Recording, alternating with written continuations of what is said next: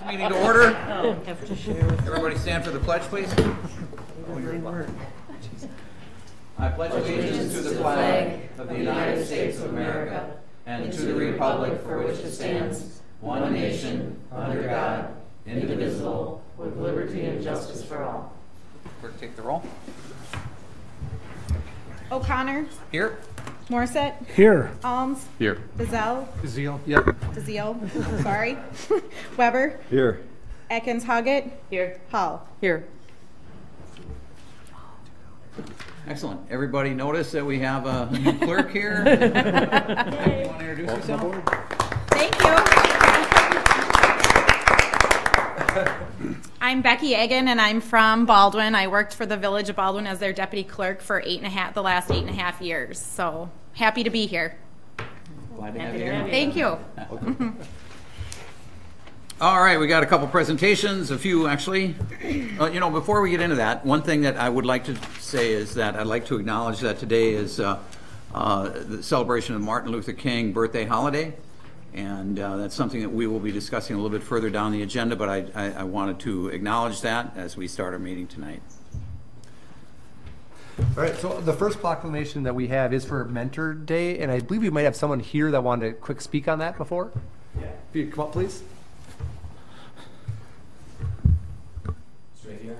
Yeah, perfect, thank you. Yeah, so my name is Nate Shorn. I'm with Big Brothers Big Sisters. We're a mentoring agency across the country, but we have, I represent Big Brothers Big Sisters here in the St. Croix Valley, and so the proclamation that we have today is just in honor of National Mentoring Month. And as someone who lives in this community and works in this community, and working with both our mentors and the children facing adversity that they do mentor, I just want to say thank you for looking at this proclamation and just seeing the more that people talk about what we do and appreciate what we do, it really does breathe life into what we do. So thank you for acknowledging it, and thank you for giving us the time. So thank you. Great, thank you. Thank you. And I'll read the proclamation then. So, whereas every child deserves to achieve success in life, and whereas mentoring through Big Brothers Big Sisters of Northwestern Wisconsin provides children facing adversity with strong and enduring, professionally supported relationships that change their lives for the better forever,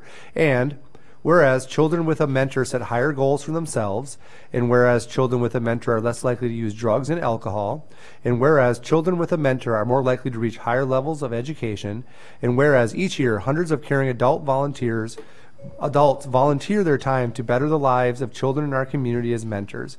And whereas 2020 marks the 19th year celebrating January as National Mentoring Month, and now therefore, on behalf of Mayor Rich O'Connor in the City of Hudson, and on behalf of the entire City Council and the citizens of Hudson, we do hereby proclaim January 30th, 2020 as Big Brothers, Big Sisters Thank Your Mentor Day, and urge everyone in Hudson to thank their mentors and those who have made a positive impact on them while growing up. All right. Cool. Next one, Bird City Proclamation. I don't know if anybody's here to talk on that one. All right, I'll just read that one then.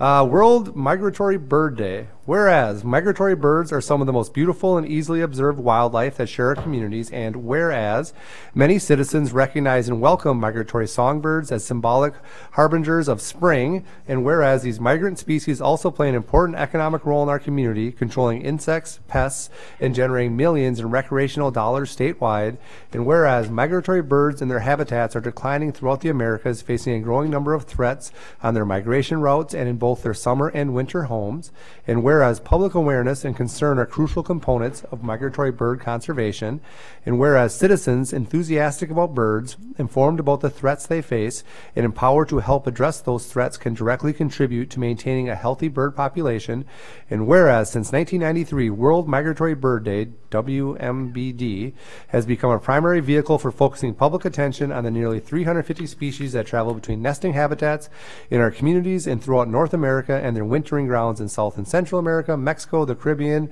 and the southern U.S., and whereas hundreds of thousands of people will observe WMBD gathering in town squares, community centers, schools, parks, nature centers, and wildlife refuges to learn about birds, take actions to conserve them, and to simply have fun, and whereas WMBD officially is held each year on the second Saturday in May, Its observance is not limited to a single day, and planners are encouraged to schedule activities on the dates best suited to the presence of both migrant and celebrants. And whereas WMBD is not only a day to foster appreciation for wild bird days and to celebrate and support migratory bird conservation, but also a call to action. Now, therefore, I, on behalf of Mayor Rich O'Connor and the City of Hudson, Wisconsin, do hereby proclaim May 9th, 2020 as World Migratory Bird Day. We're a little early on that one. But. And then I'm not sure who's doing the safe routes to school. Mike? All right. Good evening, Mayor, Council. Mike? Michael Mraz, Director of Public Works for the City of Hudson. Here tonight to do a brief presentation on the Safe Routes to School project that has been in motion for the last 2-3 years. But before I begin and kind of get into the nitty-gritty of the projects, I just wanted to invite Tim Erickson here. He's representing the School District of Hudson. He'd like to say a few words to the council tonight before I begin. So Tim, if you'd like to step on up to the podium. Good evening. Pleased to be here tonight. Thanks for considering the projects tonight. I think these projects are going to be great improvements for safety for students as well as other members of the public, bicyclists, pedestrians, and Mike will go through those projects in some detail, and I know some of you are familiar with the projects. It's also a great way to start out because it's the school district and the city cooperating together. I just want to thank city staff for working with us as we looked at the different projects and different options out there. As Mike mentioned, there was a Safe Routes to Schools study done, and that study was finalized in 2018, and we looked at some of those projects as well as some of other city projects, and the TAP funding will provide an 80% funding grant. So it's a competitive grant, so there's no guarantee that we get it. But I think it's great that we're able to work together and start to apply for this grant together upon your approval. So we do have full support of our school board. They had the same information last Monday, and so I just appreciate your consideration of this. Thank you. Thank you. Yeah, Dean Chamberlain and I were able to go out to the school board meeting last week, Monday, and present the same information, and they asked us questions about the project, so on and so forth. So, and then we presented at Public Works and Public Safety, kind of the projects that we're proposing. But let's just kind of go through the list here, starting, these, like Tim said, the Safe Routes School plan was developed, and staff from the city and the school district both met, kind of came up with a priority list based upon calls that I've received into the Public Works office and things that they've heard back. And we've kind of made a list of top 10, and we met, and we kind of went through them and kind of came to consensus on a dollar amount that we wanted to kind of aim for. It's a $300,000 minimum grant to apply for, so we had to come up with projects that exceeded that number. And these are the projects that we landed on. Obviously, I'll address some other projects that came up in public safety and kind of why they didn't make the list, and I'll cover that later. First one is the middle school, Hudson Prairie. Projects out there are dynamic speed signs on both the north and south end of the middle school. Coming north on Carmichael, it's 45, 40 miles an hour. People are flying to go through the intersection by the Atwood annexation, and they continue to go that speed through the middle school zone. So to put a dynamic speed sign on the south end there, and then on the opposite way coming into town, put a dynamic speed sign there as well. There is a trail crossing there, and we're looking to do some rectangular rapid flashing beacons there. The trail goes behind the YMCA and comes out on Carmichael and crosses the road. They're not in ADA compliance. The pedestrian ramps would be upgraded, crosswalk striping, and then the signs there. And then we're also looking at extending the sidewalk on the west side of Carmichael from that trail up to Burrow Oak, where there is a four-way stop, a controlled intersection, and the school district does have stopping guards there. So if there is a student that isn't comfortable crossing that trail crossing, they can walk the sidewalk up to the four-way stop, use the crossing guards, and cross there. So that's number one. Number two is EP Rock sidewalks. So from 11th Street all the way up to 17th Street, besides some partial sidewalks on the school property, there are no sidewalks along Summer. So you know, from what I've seen and what, you know, I've received is, you know, you see kids walking on the shoulder, the boulevards when there's plowed snow, they're out in the road type of thing. So just to incorporate some sidewalks, because on 17th Street, there actually is a sidewalk that runs along 17th Street, and we actually have a crossing on summer with rectangular rapid flashing beacons, so a lot of students cross there. They get across the road on the summer, and then they got no place to go in there walking on the shoulder. So that was identified in the plan, and we thought that was a good section to tackle. Obviously, the plan identified a lot of sidewalks in that neighborhood, and that's something that we see in a lot of the older parts of Hudson is the lack of sidewalks for students, so on and so forth, around our schools. And it's something that we'll continue to address in the future, but this is kind of the first step towards getting there. The third thing, Before you move on, yeah. I ask, have you talked to the neighbors that will be impacted by having a new sidewalk in there? Not yet. Okay. No. I just wanted. Yeah, we will. So, you know, if and when we do receive the grant, we will definitely reach out to those neighbors and come up with which side we're going to go on, which one makes sense. We kind of, you know, our city engineer has an idea of what side he'd like to see those on. But before we go and do anything with breaking ground or anything like that, we're definitely going to be in communication with the property owners. Yes. Third project is the medians on Vine Street, and this is kind of incorporates the Vine Street pedestrian safety study. And that's later on in the consent agenda, but SCH performed a pedestrian safety study for the city, and out of that came recommendations to install median islands along Vine Street at Bella Rose, Diamond Drive, Grandview, Spruce, as well as a couple other things. But for this project, for this TAP grant, we're looking to apply for monies to actually install those pedestrian medians, which will allow students to be able to cross half a Vine, look one direction, cross the other half, and then at Diamond Drive, where we're having a lot of issues with the YMCA, we'll install rectangular rapid flashing beacon in the actual median.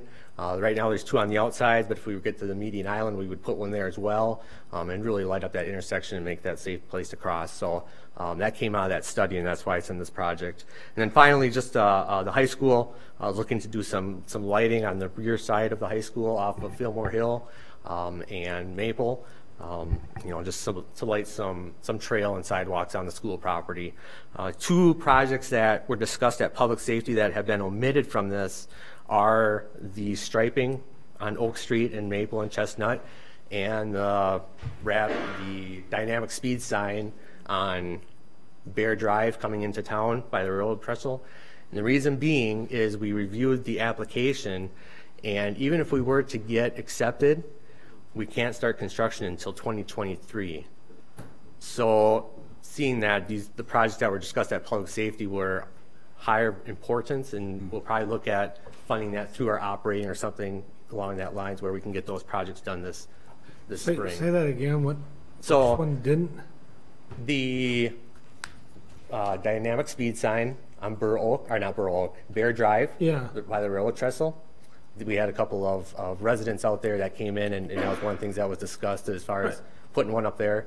And then some pedestrian striping on Oak Street, Chestnut, and Maple, just for some temporary pedestrian accommodations for students behind the high school to kind of delineate, because, we're looking at, with Oak Street, if we're going to put some sidewalks on Oak Street or something like that, we're going to look at redoing or reconstructing that entire road, because it's a rural cross section right now. So we'd be looking at curb and gutter, stormwater. It's a big project. So just to do a temporary pedestrian accommodations, we would look at doing some striping up there.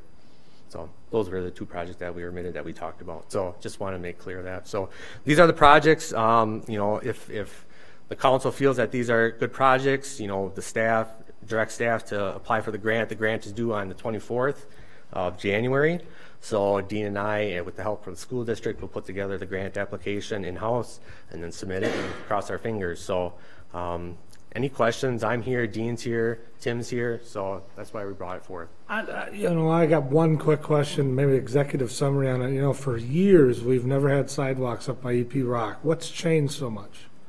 You can't tell me more people, because the school can only handle so many students. Mm-hmm. So now why do we need... The neighbors up there never requested it. Correct.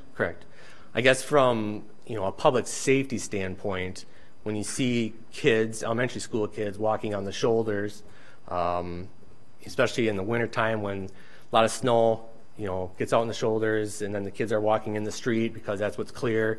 You see cars looping around them. It's just from a public safety standpoint, for the safety of the students getting to the school, it was identified in the Safe Routes to School plan, and they said to start installing sidewalks around our elementary schools. So we're following the plan, what was identified. Okay. Two questions, Mike. One is, and I think you might have said this, we don't know what side, east or west, on Summer Street those would Correct. be. Is that correct? Correct. Yep. And then the second question is, so it's estimated as a $46,000 for those sidewalks from 11th to 17th. Mm-hmm. City share. Yep. I'm sorry, the portion the city would pay. Yep. Because I don't know if you said it's an 80-20 grant, right? Yep. So, Yep. which is awesome. Yeah.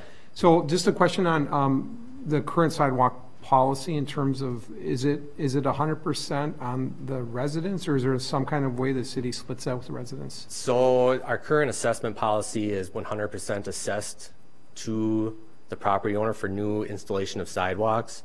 Seeing that this would be grant funded, we would be able to, somehow, we'd have to do some calculations on what their percentage would be, because I don't want to assess them 100%, seeing that the city's getting grant money to install these sidewalks. So it would be a portion of our share, so. Okay.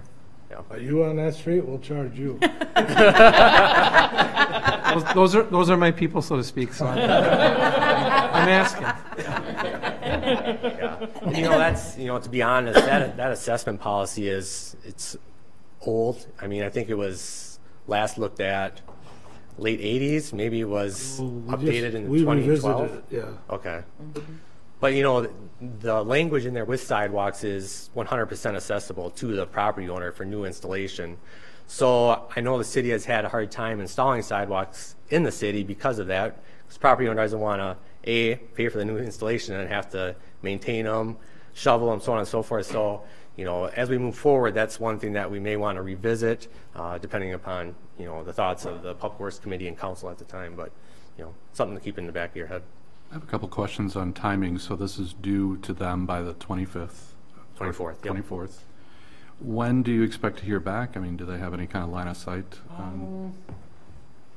I didn't see April. I think there's a resolution that needs to come. Okay. The sponsoring organization it needs to be to them by April 17th. Gotcha. So this fairly spring. quick. Yeah, this Yep. spring.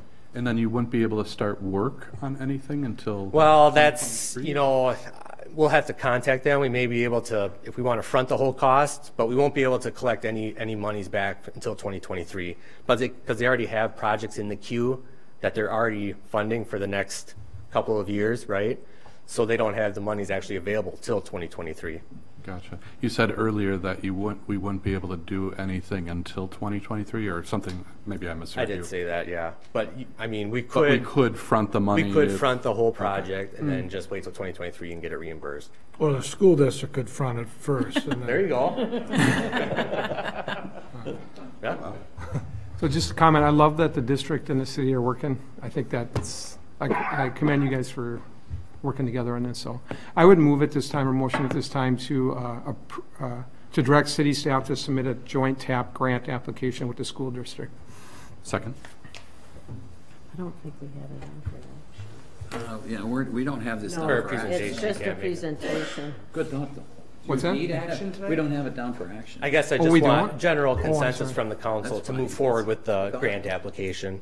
Okay, you don't need anything formal resolution or anything? No, not at this time, no. Okay, Okay. all right. I would formally withdraw the motion, Sorry.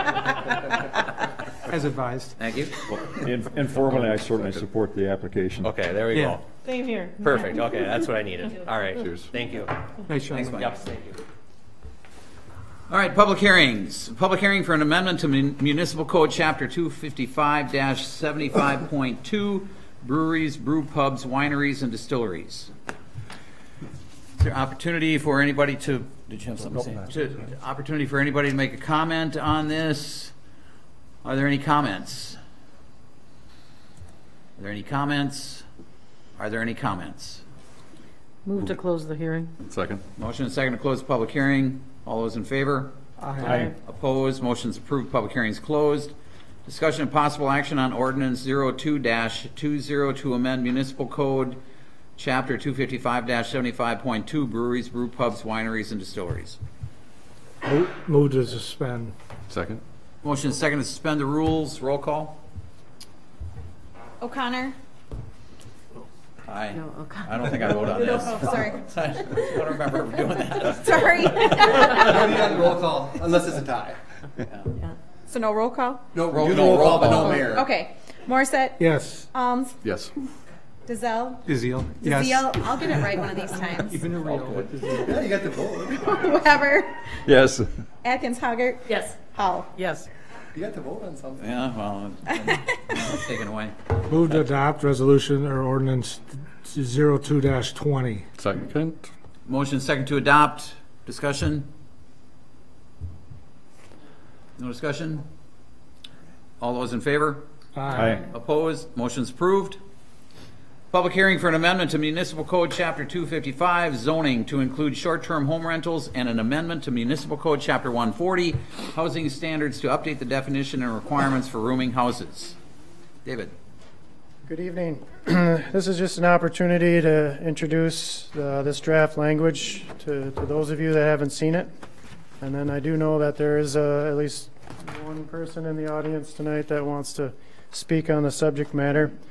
The details are still in the works. We have a little ways yet to go before we can adopt an ordinance. But at this time, I guess I'll turn it over to any comments we might receive or for questions that you might have. Let's have the public hearing first. Right. Yep.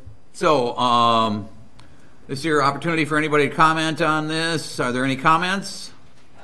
Yep, come on up. Good to see you again.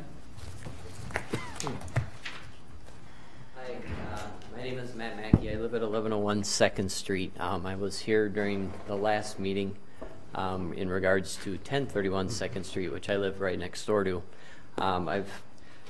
The reason I'm here is I've talked with David quite a bit about the new rules, and I just want to make sure that before these are adopted that a few things are addressed.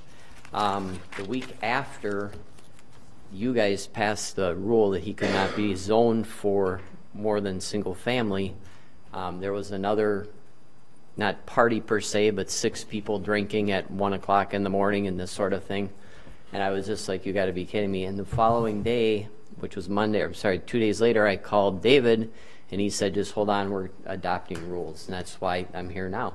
I guess my one question I have is, as a homeowner living next to a home that very possibly will have these rules, how are noise complaints going to be addressed? In the past, I've called the police, and the police will tell me there's nothing we can do. You know, it's the middle of the day. There's no law against 25 people sitting in the front yard. The current rule as it stands says that you can have 2 people per bedroom plus 1, which would put the house next door to me at 11 people. Many of the parties, including bachelorette parties, bachelor parties, small wedding parties, have all been that size or even a little bit smaller. And again, I'm being woken up at 12, 1 o'clock, 2 o'clock in the morning by all of the noise. So I just want that part of it addressed. I also want to just be clarified on property damage. We've had cars drive over flower beds in our yard. I had a guy back a boat trailer into my yard and, you know, make ruts from the trailer. How is that going to be affected as far as this new rule? Like, who would I, as a homeowner living next door to this, who do I contact in this case, or what process do I follow? Another thing that I did a lot of research on is property value. Homes around these areas lose value. If it's a house, for example, in Breezy Point or down in Florida, where it might be a condominium, people expect these to be rented. You know, I personally have rented them myself going to Breezy Point or Florida. But when you take a home that's in the middle of a residential district and now turn it into basically a small hotel, all the homes that are around that are affected. And a lot of states are now requiring disclosure. If you sell your house, and Wisconsin is exploring this, of the neighbors. In this case, you would have to disclose that this home is now a rented property for Airbnb. So I would like that addressed. Also, I know that the maximum occupants is listed as 11 per se per the size of the house.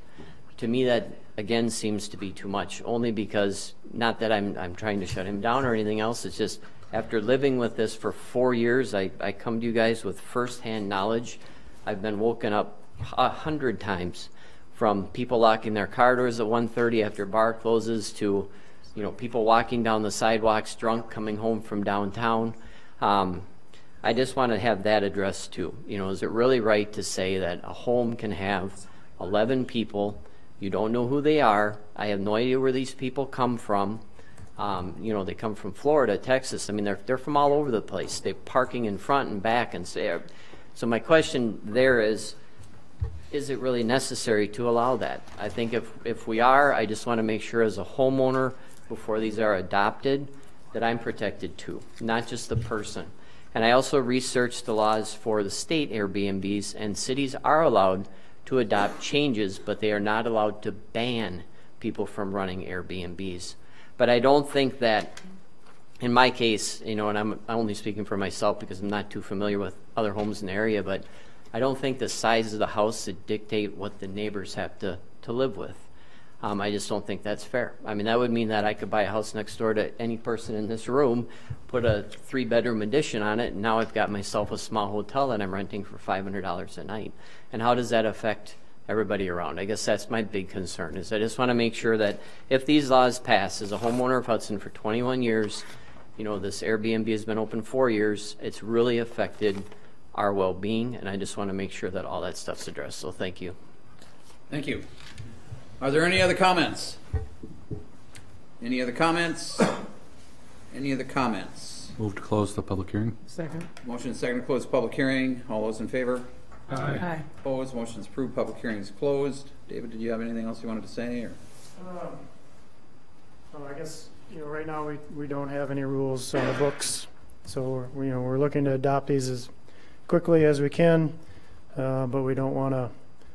We want to get them right the first time, and with Kathy's help, we'll keep working at it.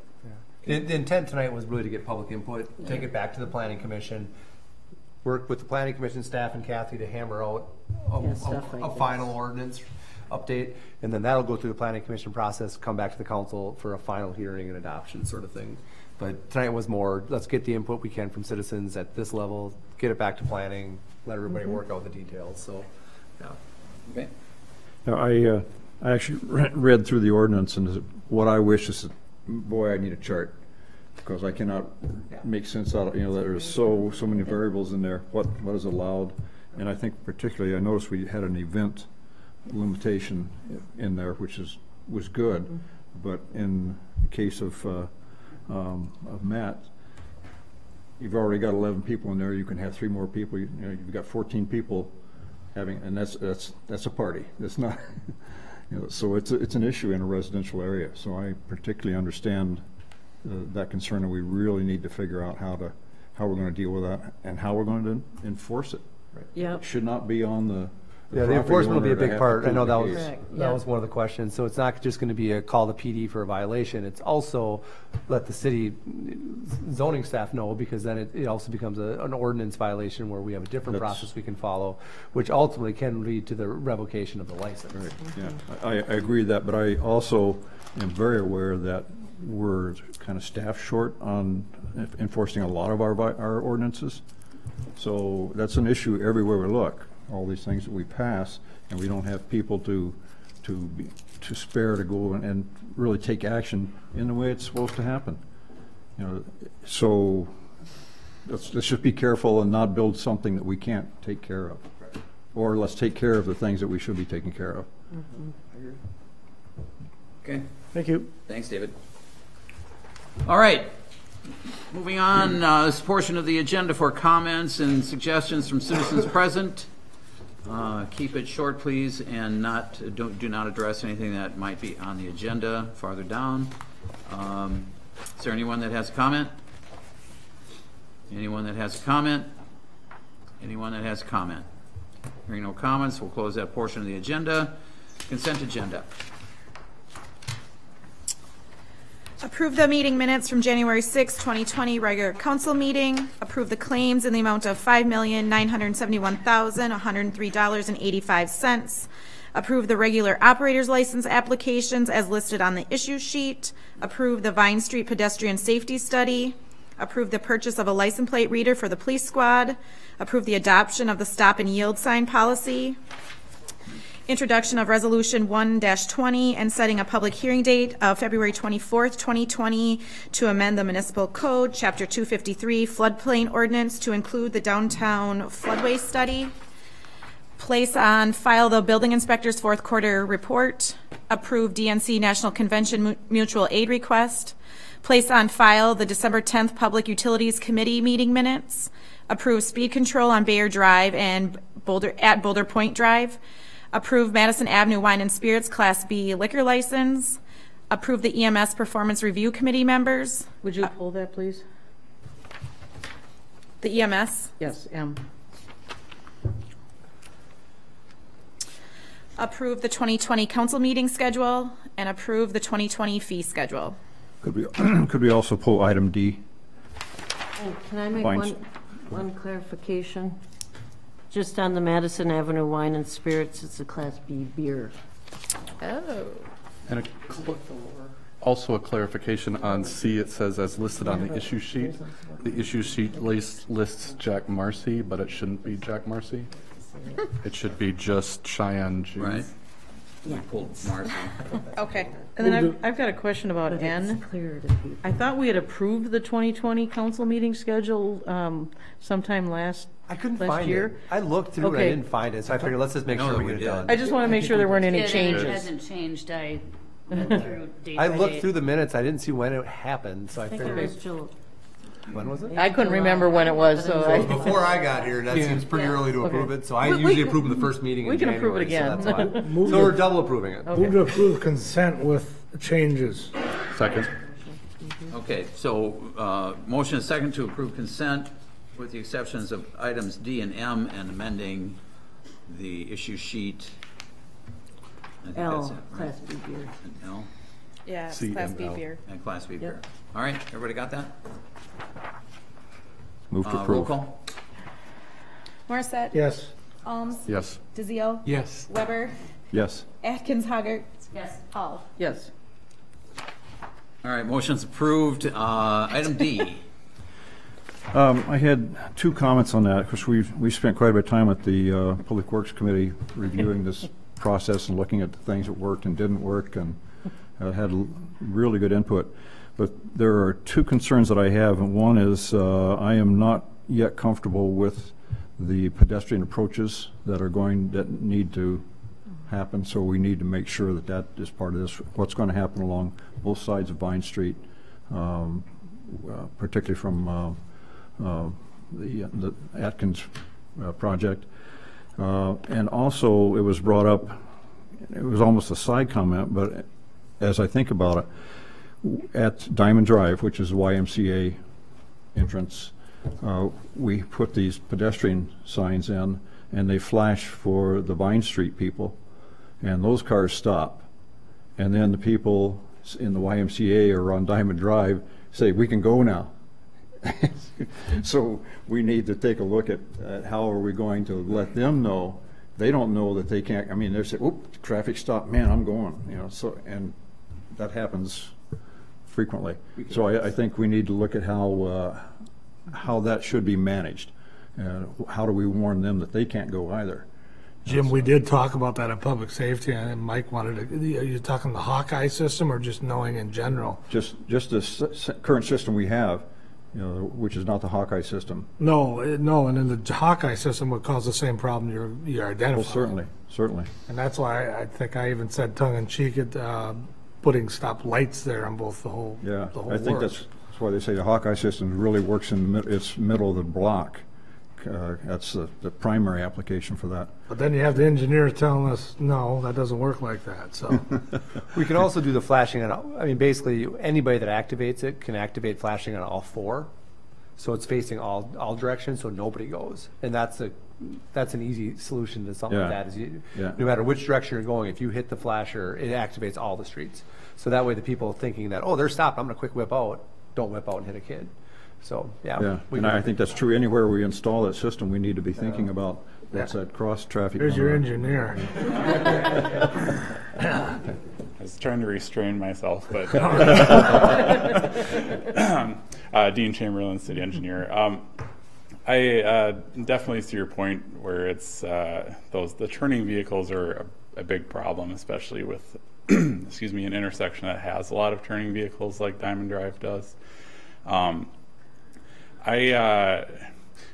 when we were talking about the Hawk system before at the public safety meeting, and with that system, there really isn't a way to direct us, because it's an actual traffic signal. There isn't really a way to direct heads towards the side streets. With the RFP system, there is ways that you can mount additional flashing pads because they're not an actual traffic signal or a warning device.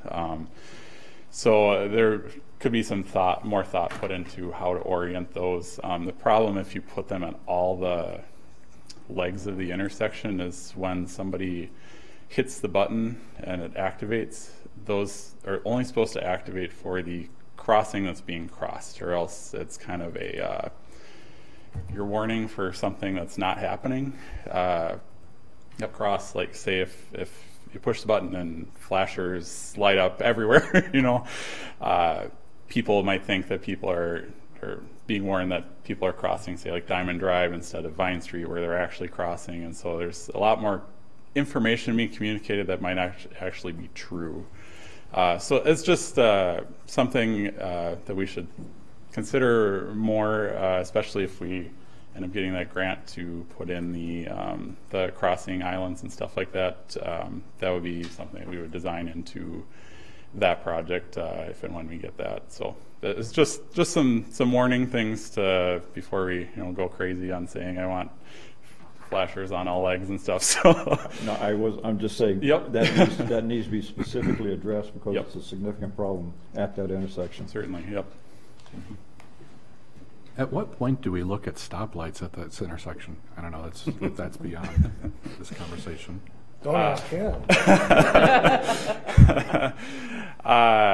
Well, nobody has officially looked at stoplights at intersections, as far as I know. It's something that we can pursue. I don't think it will officially meet traffic signal warrants there. That's just my gut feeling with that. But if that's something council directs us to do, we can look at it further. But yeah, that's just my thought as of right now. I would think that our direction is figure out how to make that a safe pedestrian crossing and more effective. And you come back and say, here's if it's traffic signals, then that's the answer we're looking for. But that's what we want. Okay. That's what I want. Okay. I'll speak to myself. All right. The car counts don't justify it right now. Right. But I could care less if we think it benefits the safety of our citizens. That's what we do. I know you have that job in your uniform, manual of engineering, whatever, but so what? Agree. Just the best solution, right? All right. That's what we want. That's right. So I also have a... Sorry, Dean. No, I mean, we're not taking action on that tonight, right? So I would think, though, that if we're going to go that route, that would be something that we would want to get official direction from you to actually study, and then also, go through the process of coming up with, looking at alternatives and all that. Well, I think you have the direction that we want the best answer possible there for safety. So however that works as we continue through this, let's do that though. And bring it back to the council so we can keep talking about it.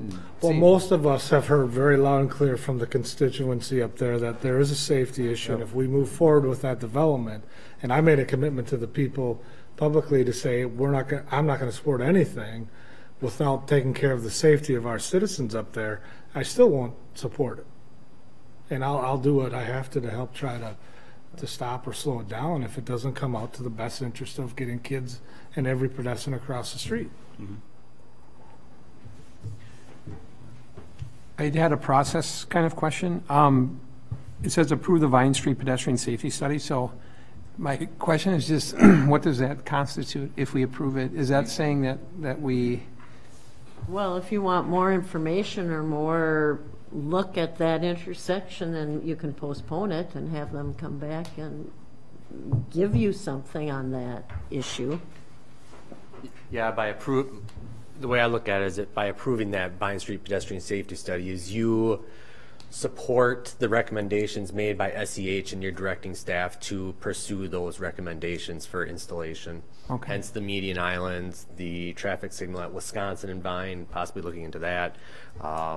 Pushing back some of the pedestrian ramps out of the actual intersections where their pedestrians are crossing the roads and not in the intersection. So that's what I foresee by approving that document tonight.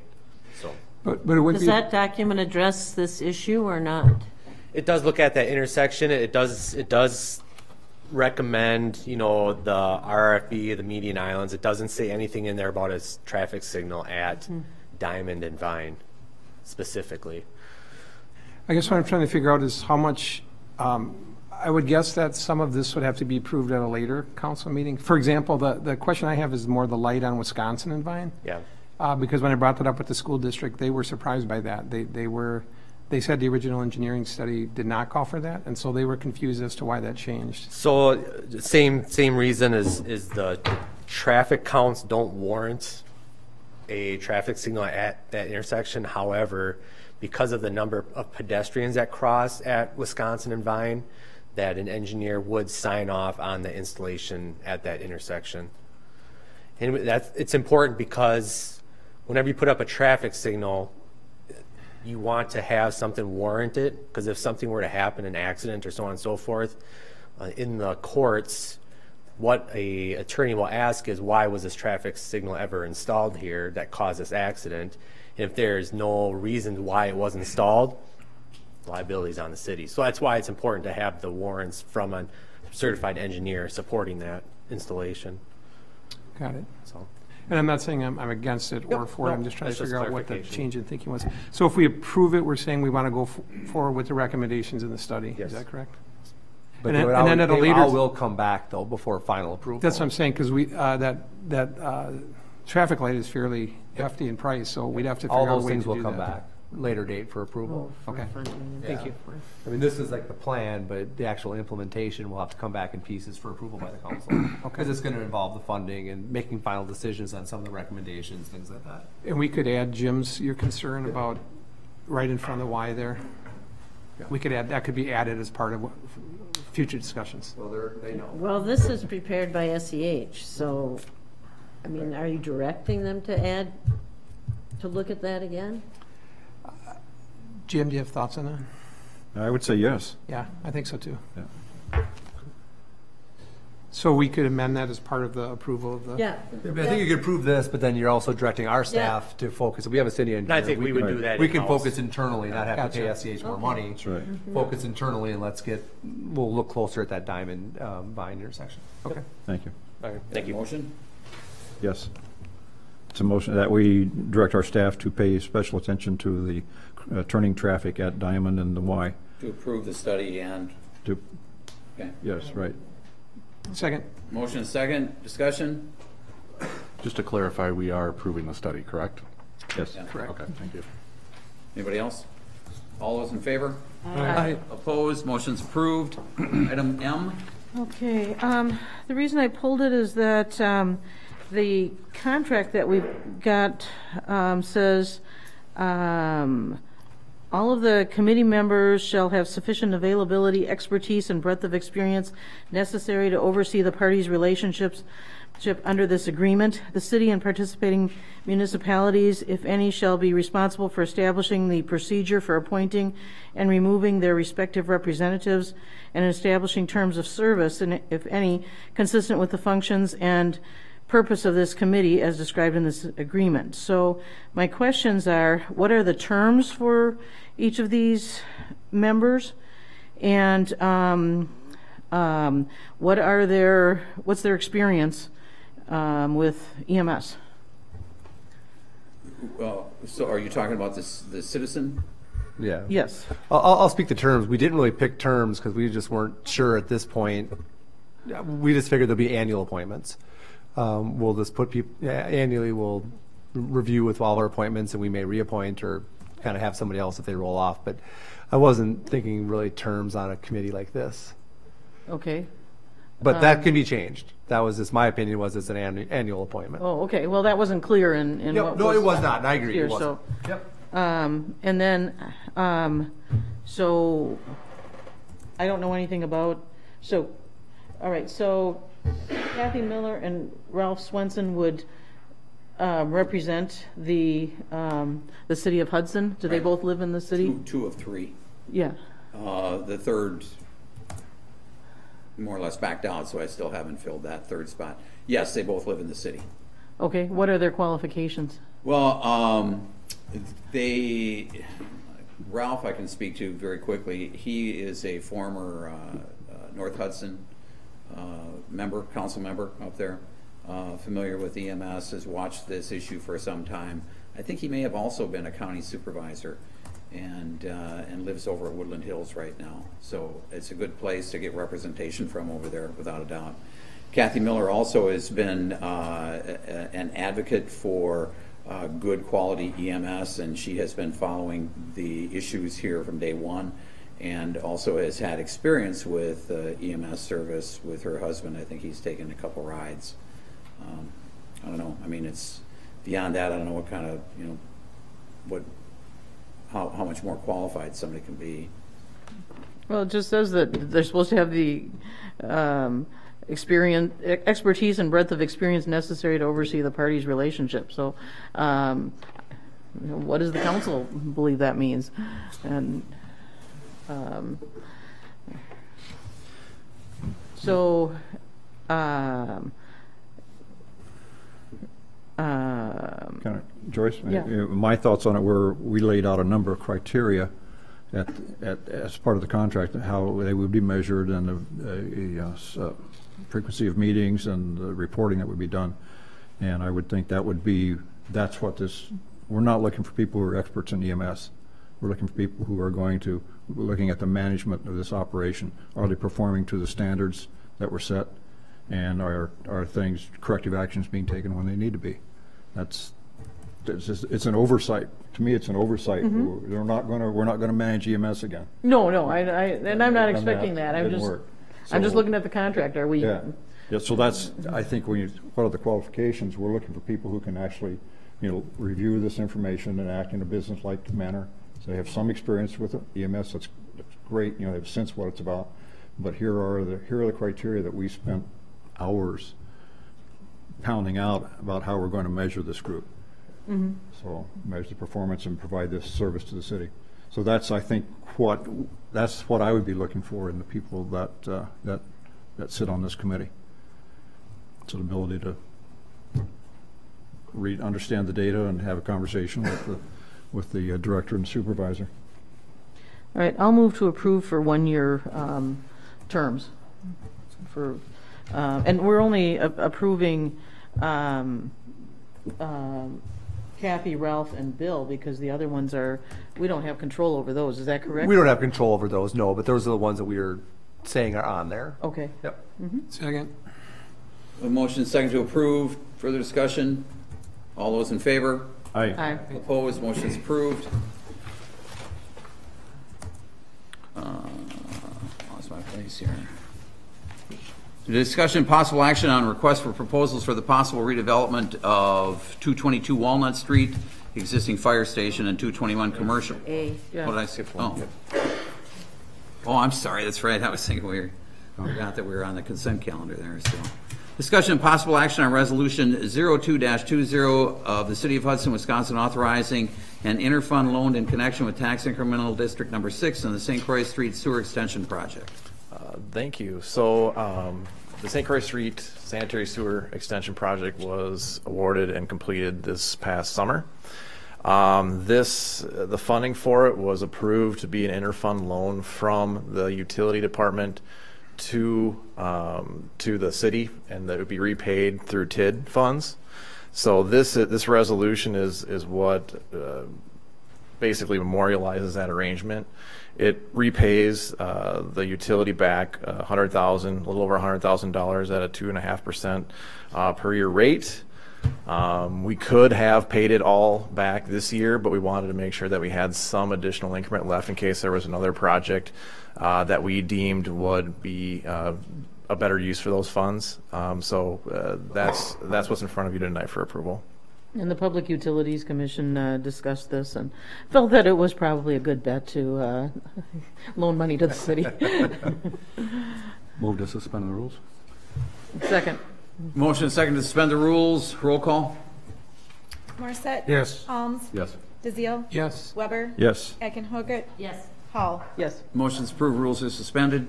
Move to adopt resolution 02-20. Second. Motion second to adopt. Discussion. All those in favor? Aye. Opposed? Motion's approved.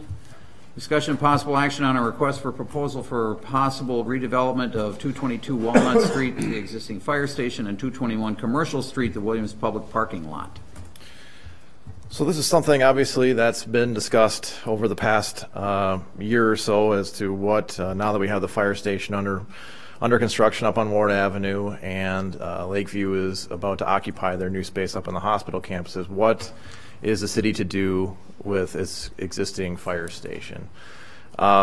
This proposal or this request for proposals in front of you for tonight basically says that the city would entertain redevelopment proposals of that site, and it can also include the Williams lot as part of any proposal. It doesn't have to, but it can.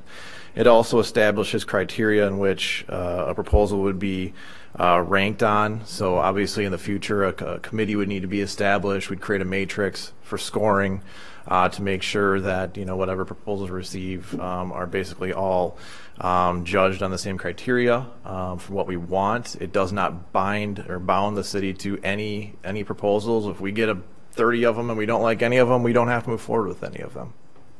But if something knocks our socks off and we think it is a valuable addition to our wonderful downtown, obviously we can work towards accomplishing that proposal with whatever developer that may be. I'm sure there's questions.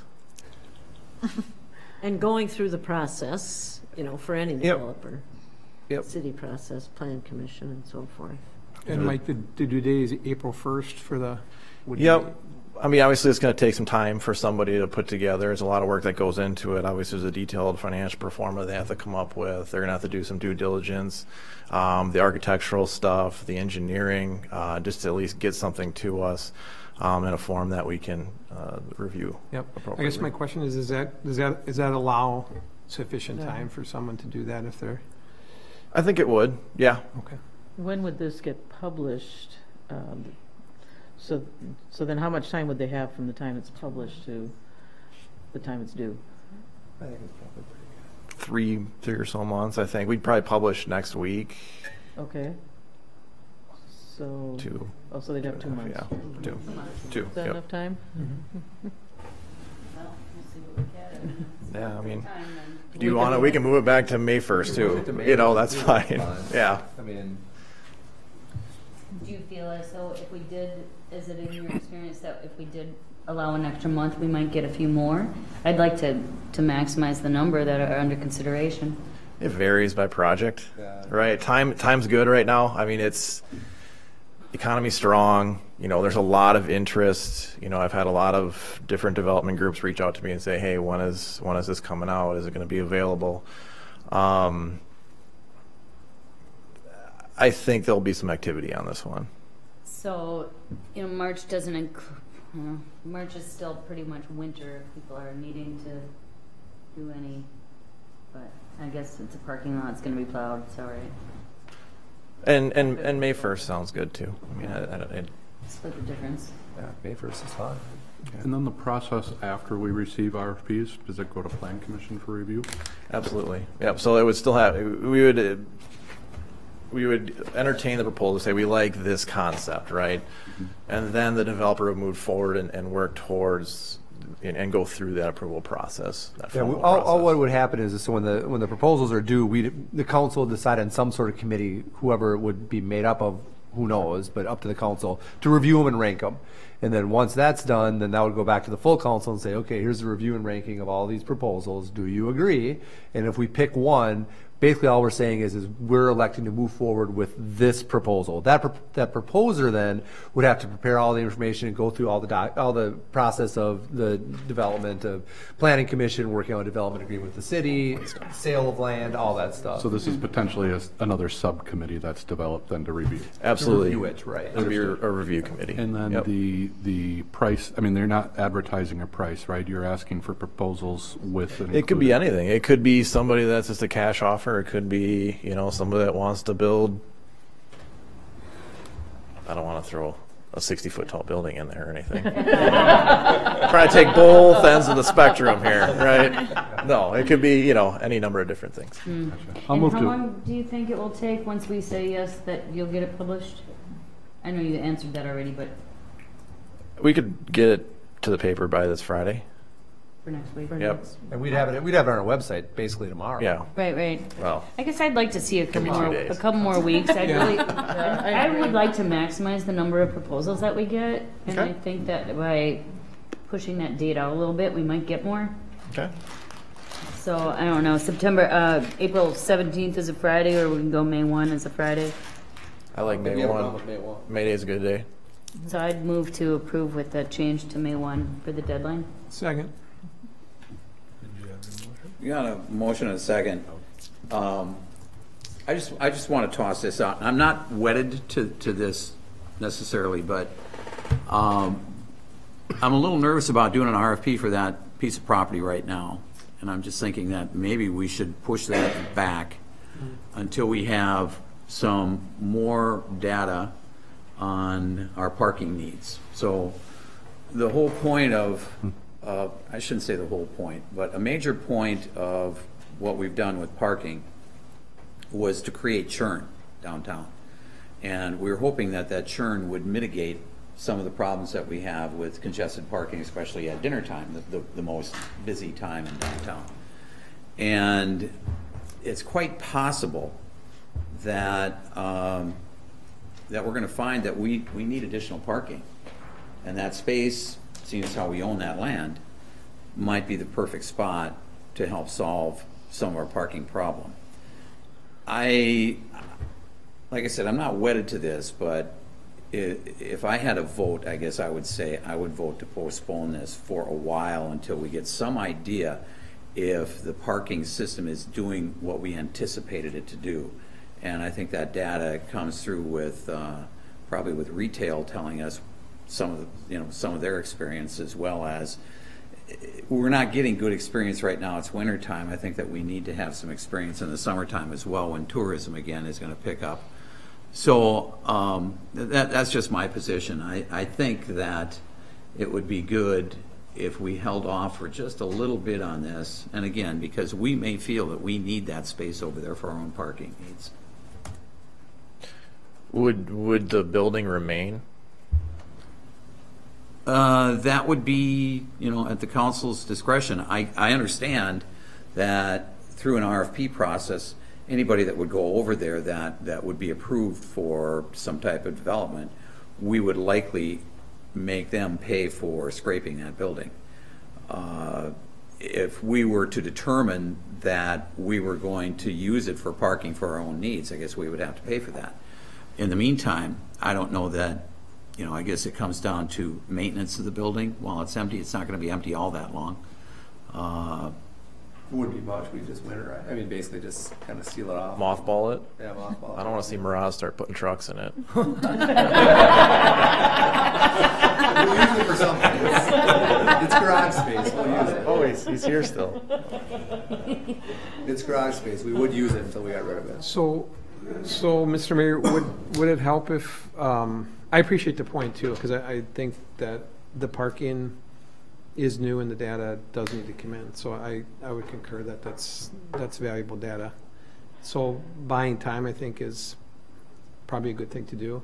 But what I'm trying to figure out is if we went forward and just extended the RFP when it was due to end of July or something, or August, would that give us time to get the data? And also, after you have the RFPs, right, you don't have to necessarily accept them, you'd have to process them, and so you'd have several months to keep dealing with that. So would that buy enough time, do you think, to? Well, I think it would, as long as the people that, I mean, if people here agree with me that we may need that for our own parking needs, then as long as when we do the RFP, it's with the understanding to anybody that might be submitting a proposal that we may not accept any of them. Mm-hmm. Mm-hmm. You know, that we may actually decide to use it ourselves. But it does make it pretty, I'm sorry. Hasn't it been very clear that, yeah, we do need it for parking? It says, I mean, in the RFP itself, it, you know, the incorporation of additional public parking, it talks about a significant, to find it.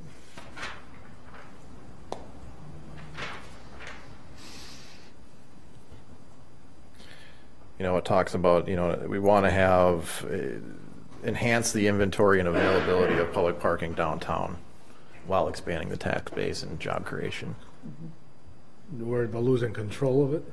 No, well, yes and no. I mean, enhance, it's different than, I mean, if we were to take that lot, for example, I think what we have 40 some spaces over there right now. Is that right? Well, a little bit more. If you take Williams lot,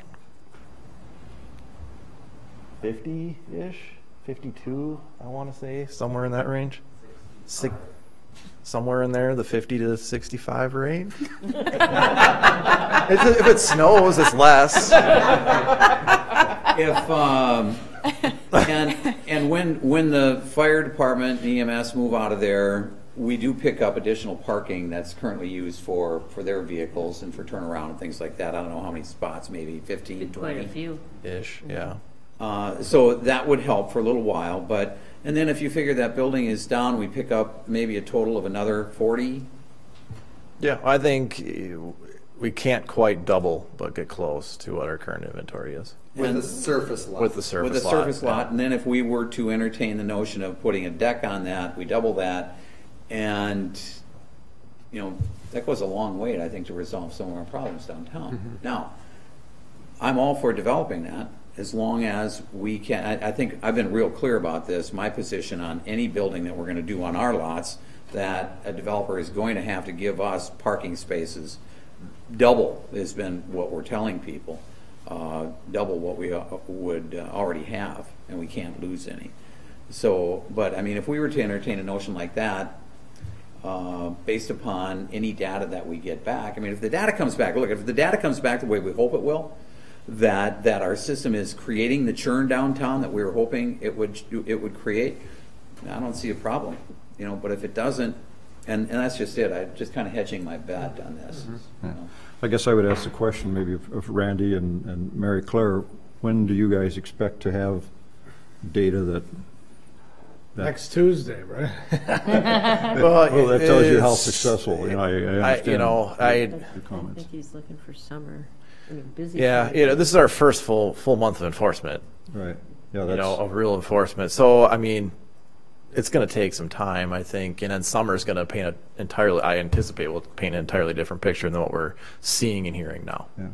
Is there a downside from your perspective, Mike, from the interest in postponing this or extending it to September? That's a loaded question. Your crystal ball out.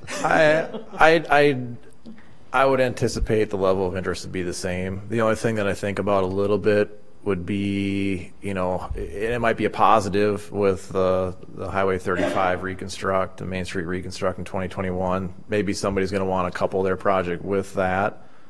Or maybe they're going to say, I don't want anything to do with that project in 2021. You know, maybe I'll construct in 22. If I don't want to predict the economy, you know, anything could happen, but I don't think it would have a significant enough. I would think that 4th of July, booster days, we get through that. I think that's going to be the height of our parking issues down there, you know, and congestion, whatever, tourism. So if we're thinking about May, just add another couple months, June, July. Actually, I think I'd like to. Now that I'm listening to our conversation, I think the further out is the better. Mm-hmm. With the comp plan coming, and I'm very opposed to selling property until that comprehensive plan can look at all the things the city owns and what are we going to do with them. Let's really take a look. And same thing with the Wells Fargo lot where I said, you know, it's just not right to sell city land right now while we're so fortunate that we're at the 2020 mark where the comp plan is getting attention right now that it might be fortuitous of us to hold off, let that process unfold, maybe not completely, but at least a bit, and that we are opening up the possibilities for the comp plan, not, you know, pulling in and saying, nope, this isn't going to be possible anymore because we decided already we're going to do this, and this isn't going to be possible. So I'd like to just say that, how do I take back a motion? Withdraw. Withdraw. I'm going to withdraw my motion, please. So then if we're still in agreement that we should look at, I mean, we should still do an RFP just later, do we want to set an RFP date for like September 1? And then, because my only worry, and it's not necessarily worry, but economy-wise, election years are interesting, and a new president potentially, or a continuation of a president potentially, can have impacts on market. I would like to see us, if we're going to do something, let's get that kind of wrapped up this year. If we're going to sell that land or something, so I think if we can say like a September due date, we're still looking at approval of a proposal, hopefully November 1, something like that. And that would time out well because our public meeting for downtown and the comp plan process is May, early May. Okay, so I'll move to accept the to direct staff to put out the RFP with a due date of September 1. I think that's about right. I just want to see what day of week that is. I'm kind of weird about that. Is that too late for you, Mike, you think? I don't think so. Process after you accept the RFP, there's a process. Plus you may, depending on data. I think that'd be good. You may change your criteria. You get more data. Well, we probably won't issue at this point. Yeah. I mean, if it's a September one or August 1, whatever we decide, we'll probably throw it out there about 3-4 months before. Yeah. We're not going to do it today. Oh, it's August. Is August good? Yeah, because I think if August 1, it's still going to take us 60 days to review and get a recommendation. By that time, we'll have all the parking data in, and we'll know more by then. But that'll give us a little more stretch before the end of the year. Sounds good. July 31st, Friday. Friday, July 31st. Okay. Second. Motion and second. Further discussion? I have a question, not about that, but germane to it. Do we direct city staff to come up with a proposal to us keeping the property, razzing the building, and restructuring the parking in-house? We can do that. It's not hard to do. We have an engineer now. Well, I don't have a structural engineer. We have a civil. We can ballpark some things. I mean, I got yeah. Well, I don't know if you want that with it, but what are you doing, Randy? So you want it raised now? if we're going to keep it, tear it down, Well, if- resurface the lot But you want to do that now? for instant parking. During the RFP process? Well, No, just to see, you want to see There's an options. option. our option would be to keep it. I see, okay, sure. Should we do that before Ancillary to putting the, things out for RFP? So I think that- you do them concurrently. Well, so the issue is we always have that option. We always have the option to do whatever we want over there Right. until we don't, and that's when we sell it. Up until that point, it's always our choice whatever we want to do with it. And so even if we're getting proposals, if our staff puts together, okay, so you're going to get these proposals in, if you don't find one that you love, here's what it'll cost you to turn that into a parking lot, surface level lot. Yep. Anything above surface level lot, we'd have to probably talk about. I'm just talking Yep. surface, Yep. just the bare minimum Yep. to add that. So we parking. can figure that out. So then the council can weigh that as the other option into this whole thing. Is that okay? We got 10 proposals. Yeah. We're not wed to one of them really. Nothing overwhelms us. Well, why don't we then instead turn it into this surface lot? Here's how much it'll cost us. Come back next year, try again, do something else, whatever. You know. I So think we'll come that's back. fine. We'll need to do some probably topo and. We can I'll have figure it to- out. Yeah, we'll figure it out. It'll be. Mike can do it. Yeah, I'll do it. Yeah. Would those costs be eligible for tax increment money? Yeah, Yeah. Yeah, Yeah. okay. Yep. absolutely. All right, we'll add that in there. Yep. All right, that's okay, adding that to the motion? You good with that? Yes, Okay. absolutely. Good with that? Okay. Further discussion? All those in favor? Aye. Aye. Opposed? Motion's approved. Thanks, Mike. Discussion and possible action on free 3-hour parking for seniors 65 and over from the city of residents of the city of Hudson. What?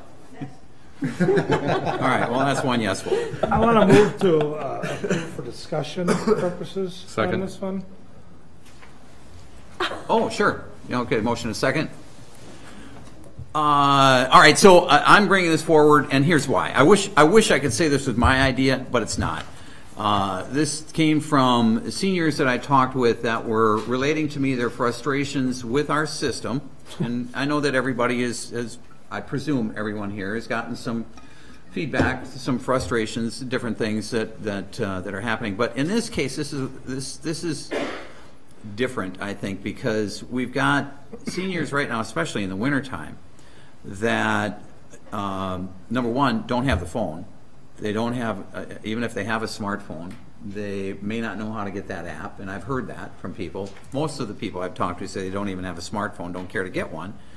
So they're happy to hear that they can still use quarters, but then they have to walk up half a block, perhaps, to a station, icy sidewalk, snowy sidewalk. They get there, realize they need their license plate number, or knew that before but forgot that they needed their license plate number, and or forgot their license plate number, walk back to their car, get their license plate number, walk back to the station. Meanwhile, they've gotten a ticket. Yeah. Another frustration, I guess. And so it was suggested to me that we do 70 plus, but I thought that's rather arbitrary. I think for the reasons that were expressed to me and that I'm relating here, I think to go to 65 makes a lot of sense. Also, just to realize, I think it's a nice benefit for people that have contributed to our community for a long time. You know, it's frustrating for them. The real reason is that it's frustrating and difficult for them to work through. And I've heard people say, I'm not even going to go downtown anymore. And I was with a group of people on Friday, and some of them said, I don't really care to get an app, and I'm frustrated with the system. I'm not going to go down there. And that is more of an age-related thing than anything. So for those reasons, I'd really like to see this. I think it'd be a good thing for us to do.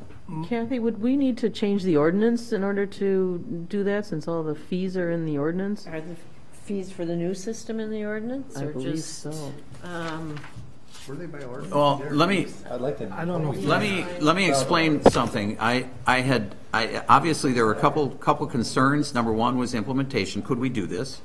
Mm-hmm. And how would it be implemented? Mm-hmm. I had a discussion with the chief on this, and I've talked to Aaron about it, and they said that it could be treated the same as a permit. So the seniors would come down, they would fill out a form, register their license plate number, and look, maybe I'm misspeaking because the chief is coming.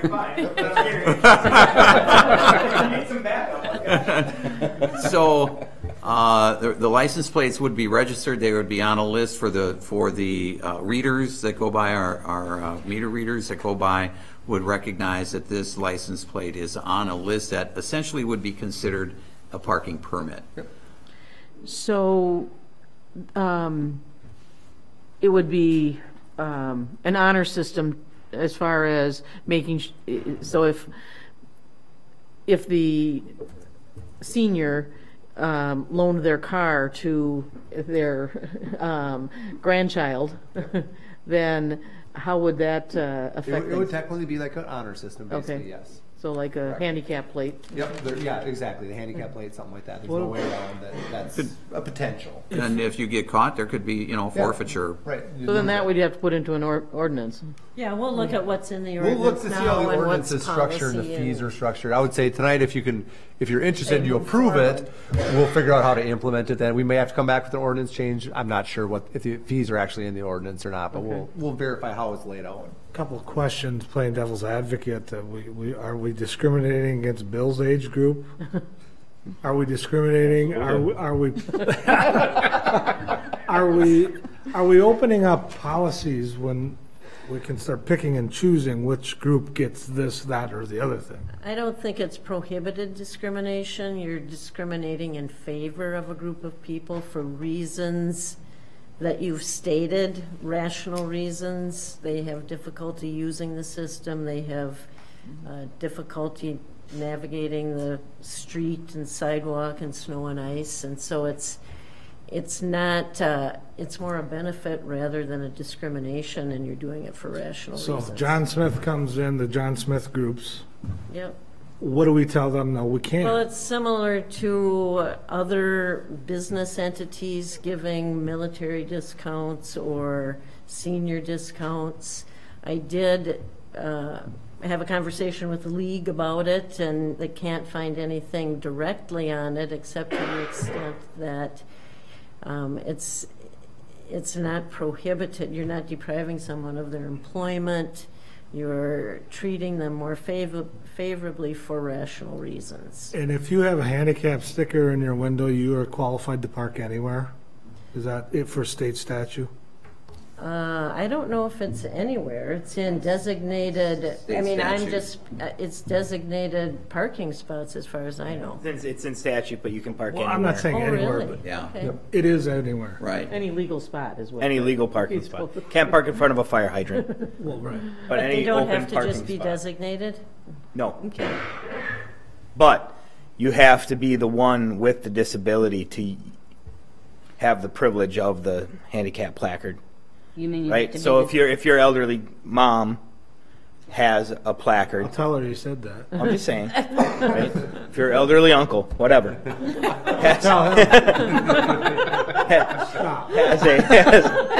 has a handicap and they've been issued a placard, and you're driving their car and they're not in there, unless you have a disability, you can't use the benefit of that placard. To minimize Right. abuse. Right. Okay. But yes, if you have a handicap sticker or license plate or placard, you can park in any legal parking spot. So, but senior citizens don't have the handicap just because they're senior citizens, right? So, I mean, that's a different, that's really a different topic. That was a different question. Another devil's advocate, so I've got my sister-in-law living with me now, and she doesn't drive. So I don't have a car for her, but she has a car. I suppose I could put theirs on the thing, but what if I'm the driver and the elderly person is a passenger? Do I get the benefit of free parking because she's in my car? It's no. You're there. You're capable, and so you're able to either walk to the kiosk and pay, or use your app and pay. So it's basically set up for the senior drivers and their vehicles.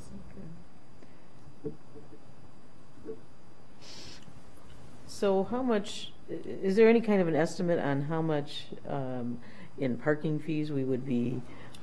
We would have no way. There's no way to Yeah, know. I wouldn't no way to know who's. I mean, at this point, the best we could say is that, well, we have January we didn't do this, and now we'll have, if we approve it, we'll have February where we did. We compare the two and see if there's a big difference. I mean, there's so many other variables, but we can at least see if there's a difference of I think somewhat revenue. you'd probably also get an idea based upon the number of people that register their plate. Yeah, that's a good point.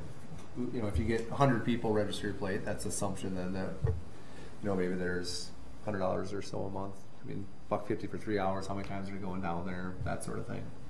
I would not expect there to be a large revenue loss. Okay. To the No, I system. wouldn't expect that either. Yeah. And again, the process is they would have to come down here to City Hall, fill out an application. Yes, or online, or on an annual basis, or I don't know what our system would allow, but I'm thinking that Probably be set up similar to the permit system where it would be I would think it probably would be an annual thing. Yep. Because also at the same time we want to verify that that car didn't get sold with that license plate to somebody else, and so that way we roll it off. So it'd be an annual renewal. Yeah. Yep. are we setting? I mean, do other communities have this type of? Have you seen anything? In my experience, yes. I have definitely seen that with downtown parking concerns where you do have exemptions for seniors, things like that. Yep, not uncommon. Has this idea been, passed on through the procedures and their processes of going through, the committee to try to get their feedback, or maybe have we sought any input from downtown businesses, the restaurants and retail, that these people would be visiting to see if they think that, I guess the variables would be, is 3 hours the right amount of time, 3 free, or... Mary Claire's here. We have not sent it to anyone, but as far as the committee goes too, I don't know that we have an active committee that reviews parking right now. It is out of public safety. It's an ad hoc, which she chairs. But that was something, from my understanding, that was to set the system up. But I didn't know it's that. It's been long-standing, even before. Policy-wise and things, are we sending things that way? I guess I wasn't quite sure about that. What do you mean? What's sending what? Well, like something like this. Territory for the parking committee. It is. Yeah. And that's why development has kind of taken the lead as a staff point of contact. Yeah. Which makes sense. Like we met regularly when we put the system in, and now we're meeting again to get some next week some numbers and find out what we're doing. It's going to be a long wrong agenda. And obviously right. What's the function of that ad hoc? Is it advisory? Is it? And I don't know. It was established in like 2001. It was advisory, and then public safety would take it and move it to council as a process. Okay. Yeah. And that's how it's always been, right, Kathy? It would have to be advisory. Yeah. And that's the way it's functioned. I mean, just on the system of the council. And it kind of included, it used to fill the room, Mary Claire, right, with people, and then it just dwindled and fell apart, and then it got resurfaced again. Absolutely. Yeah. Excellent. More participation. That's good, though, because we can work through our kinks. Change is hard. It's uncomfortable, but we have to be patient and make these things work, and it's up to us to figure out the problems. I guess I'd like to acknowledge the many complaints that I've gotten from visitors and business owners and residents and library users, and I mean the list is pretty long, but the complaints I've been fielding, and I think our new system, if you look at it as a bucket, it has a lot of holes in it, and we definitely need to patch it. My only hesitancy, of course, I think that senior citizens should get a little special treatment, particularly in winters. That's besides the point, but do we want to piecemeal all these problems and, let's fix this problem here and that problem here and this problem here, or do we want just a group of people to really field all these complaints and put them into one big holistic approach to changing our parking system for the better? I don't know if any of you council members are on Hudson word of mouth, but there are literally hundreds, if not 1,000 comments about how terrible our new system is. 137. No, there's more than that. Not 1,000. It's only 100. If you add up all the comments from all the lead ones, there's somewhere between 500 and 1,000. There's a lot of, and their points are well made. And, these aren't just people that are angry and upset. They have real issues that have surfaced with our new system. So I'm more of the approach that this is not the table to make a one-off decision on each little item that we see that there's a problem in Hudson, that we should send it to a group of people that need to look at the big picture and include the chamber and include the downtown businesses who it impacts the most. I do want to, I'm sorry, Mr. Mayor. Sorry, do you mind? Go ahead. I do want to balance the Facebook group piece of it. I'm kind of old school when it comes to this. I don't really look at Facebook as a policy driver. I have, while I've seen some of the Facebook posts, I've not received one phone call, not one email from a constituent. So I would just throw that out there just for the record. I've gotten many, but maybe it's because my district is here. Yep. I would say that this isn't certainly, as I said earlier, we recognize that we've run into some problems with the system, and kinks get worked out, and call them holes, if you will. I have confidence and faith that our group is going to be able to get that worked out. What I'm bringing forward here is not about a problem. This is about policy, and I think it's good policy. And so this isn't piecemeal. This is about a policy that I think is important and I think is right and justified for senior citizens of our community. So while I fully understand what you're talking about, I think that this is a little bit different. I think it's a lot different because we're talking about a broad policy that takes good care of a good portion of our citizenry. So, anybody else?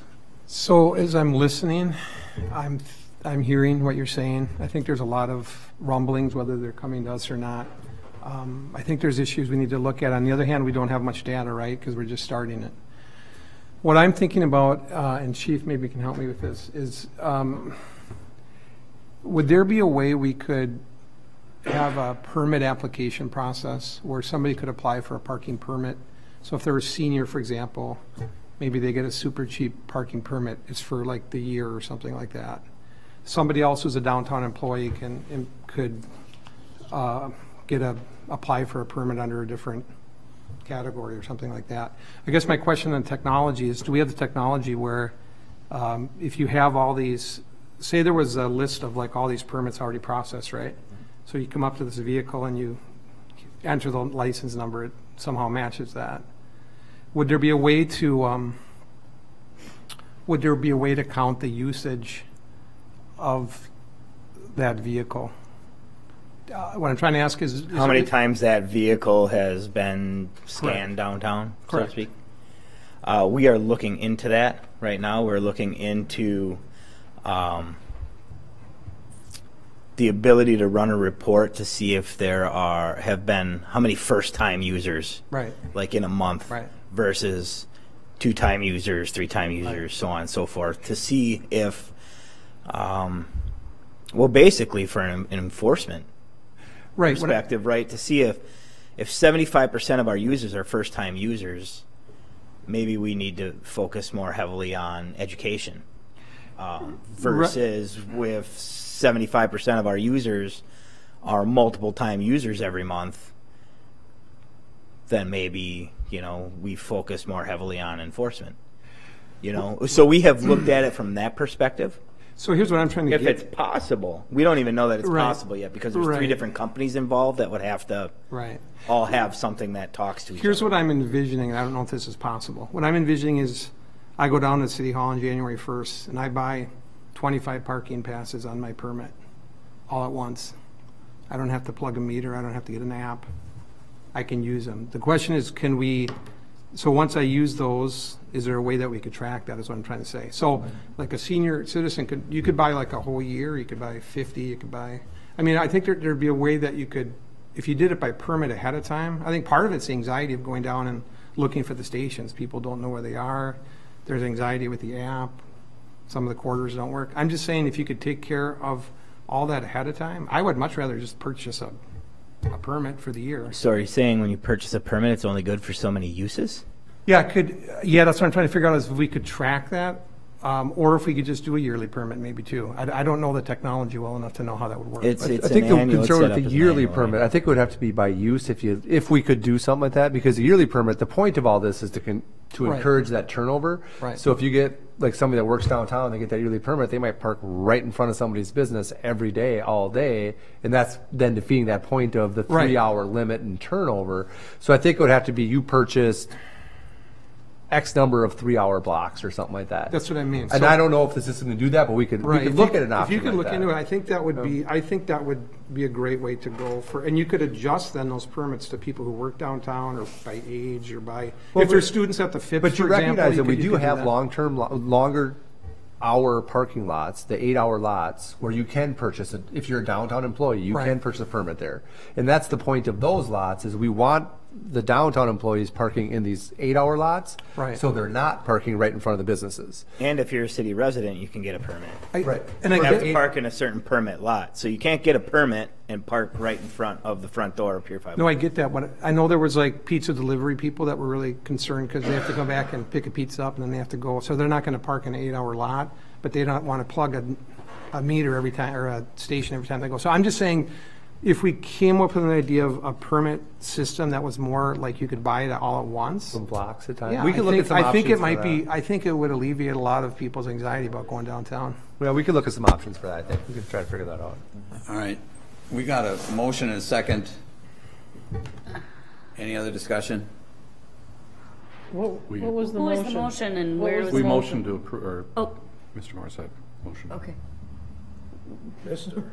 I guess I would just like to say. What was your motion? I move that we approve it and discuss it. So it was an approval, but I wanted to talk these questions out. Oh, okay. Okay. To Paul's point, then, I would just say, I think before directing city staff to look into that, wouldn't we send that to committee and have them kind of vet some of that before we put staff hours against it? It might not be part of the program. Well, for what Paul's talking about with these blocks, that's something where staff has to be able to talk to the vendor and just find out, is this even an option? okay. And I think you're right. I mean, I think some of these things are gonna, when you're starting to talk big overall picture changes of how we operate the system, I do think we're gonna start bouncing things down and then back up and then to the council. You know, if you're gonna talk about it, should we start offering where you can buy a 30-hour block of time, something like that, and then when you park, we'll go by and scan it, and there goes 3 hours. Every time we touch your car, a 3-hour block goes away from your thing. But we have to find out if that's a possibility even. Okay. So I think those sort of things definitely probably should start rotating through at some point, where you're talking kind of this fundamental This policy process change is what I'm Yeah. what I agree with to approve my motion. But I think really the parking committee on January 28th is really going to be the start of learning what we need to fix and listen to the public, find out some numbers and move forward that way with all the partners that need to be involved. That's the plan. And It's common themes, right? You know, a conversation that we've had, there's the same 4 or 5 reoccurring themes. Right. Let's try and take care of those as best we can. So if we approve your motion, Randy, what are we approving? You're approving the policy change of allowing 65 and older to come down here and get a permit, and they can park for free. So that would immediately start the permit process, and people would be able to come down Well, we tomorrow? look Depending on at what the ordinance What's says. that? Depending on how we structured our fees, if we have to make an amendment to the ordinance, it would have to come back for the ordinance process. So, but if we don't, and if it's not in ordinance, we would start it as soon as we can implement it, basically. So we'd have to have time to get the application put together, stuff like that. So it'd be, a few weeks or so out. If it's an ordinance, then it would come back to the next council meeting as an ordinance change. And then after that, we'd implement. So this kind of depends on if we have to come back or not. But we'll get it going one way or the other. It's a good start, I think. Just my opinion. Anything else? All those in favor? Aye. Opposed? Motion's approved. The next item, approve Martin Luther King Jr. Day as an official city holiday. So, I have a lot of emotions, a lot of thoughts about this. This came up when Aaron and I were talking about the agenda, and Aaron had pointed out that we are going to be working on Martin Luther King Day, and it hadn't registered with me that our meeting was that same day. Frankly, I was a little embarrassed by that we have not addressed this. And this isn't something new to me. This is something that's very dear to me. In fact, when I served in the Minnesota legislature, I was the original author of the Martin Luther King holiday for the state of Minnesota. And I'm like I said, I'm embarrassed that I hadn't even thought about trying to do something like that until Aaron brought it up that we were meeting on Martin Luther King Day. This is a great time for us to acknowledge a person who I believe to be the fiercest, greatest advocate for civil rights and human rights in modern history. And I think it's a great way for us to acknowledge that. It seems to me that holidays of late, the meaning of holidays gets lost. It's just, I've got time off.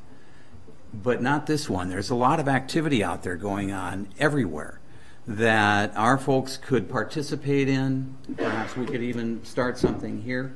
But this is a meaningful holiday where most of the holidays have lost their meaning. And so I would like to see us move forward in this direction. I think this is a great thing to do. Ronald Reagan signed the bill originally in 1983, advocating for or putting in place a federal law for recognizing Martin Luther King Day as the third Monday in January. It was first implemented in 1986, and all 50 states have since recognized that. And I really think it's a good thing for Hudson to step up and do the same thing and declare this a holiday. I'll move to approve. Second. I have a motion second to approve. Any discussion? With pay, do you want to put it in the official handbook or however you want to do it? Yeah, we would add it to the, we'll add it to the, basically a personnel policy that it becomes the 11th city holiday. Do other cities recognize it? There, That's my only other question. in Minnesota, it's required that it has to be recognized, and all cities are closed. In Wisconsin, it's not required for cities, but all state agencies are closed. So it's up to each city, and when I did a quick survey, it seems like a majority do recognize it. Not everyone, but a majority do recognize it. I know the technical colleges don't. I mean, the WITC and CVTC do not. Hudson school system does not either, but they dedicate the day to education and discussion about Martin Luther King and civil rights. Even better. Yeah, that's good. You're right.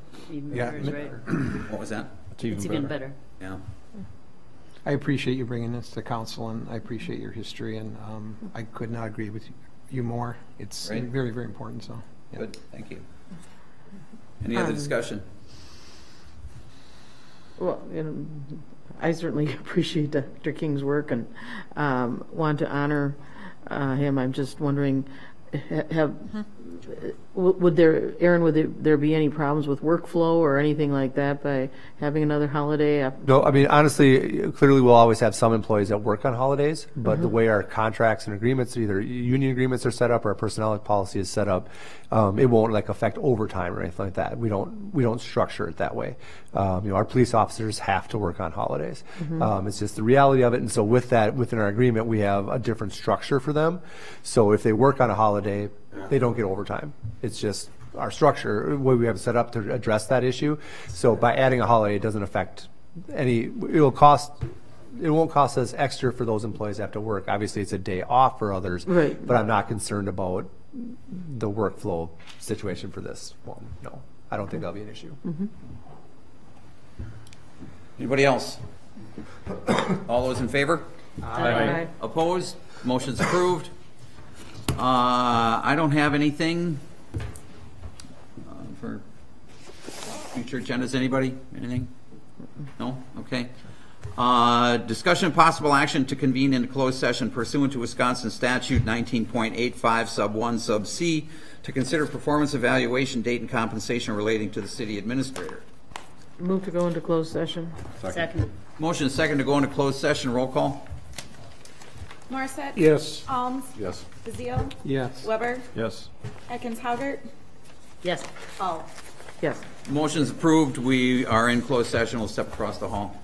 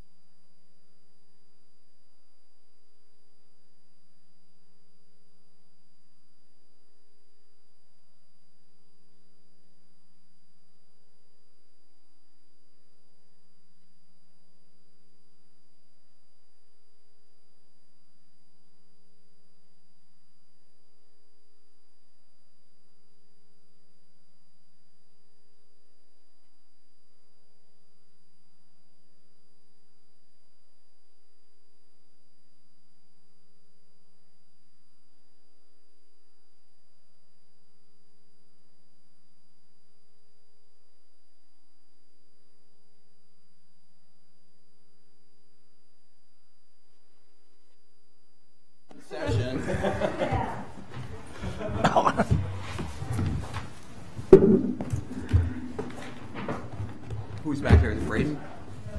We good? All right.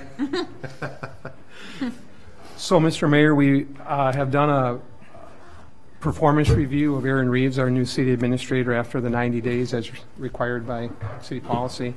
And we have found his performance to be exemplary. He's passed the satisfactory performance review. Aaron, we really like your work. We really appreciate what you're doing for the city. At this point, I would like to make a motion to move him to the step 3 of the pay scale for the city of Hudson, and that would be retroactive to January 1st of 2020. Second. Got a motion and a second. Discussion? All those in favor? Aye. Opposed? Motion's approved. Thank you. Thank you. Thank you. Thank you very much. You're welcome. Thank you. Move to adjourn. Second. The motion and second to adjourn. All those in favor? Aye. Opposed? Motion's approved. We stand adjourned. Thanks, everybody.